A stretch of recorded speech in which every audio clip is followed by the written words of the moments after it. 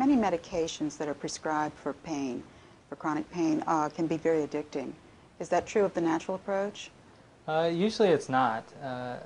An addiction occurs when, a receptor is really blocked or really fed, and that changes the cellular expression of receptors.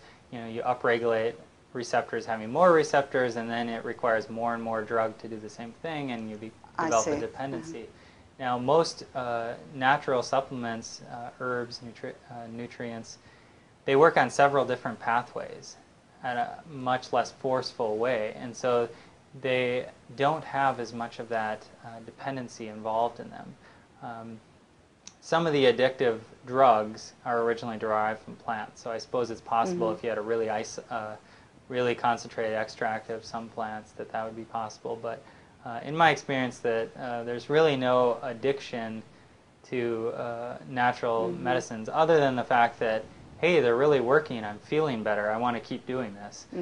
But I think that's a pretty healthy addiction, if you will. Okay, thank you. Thank you.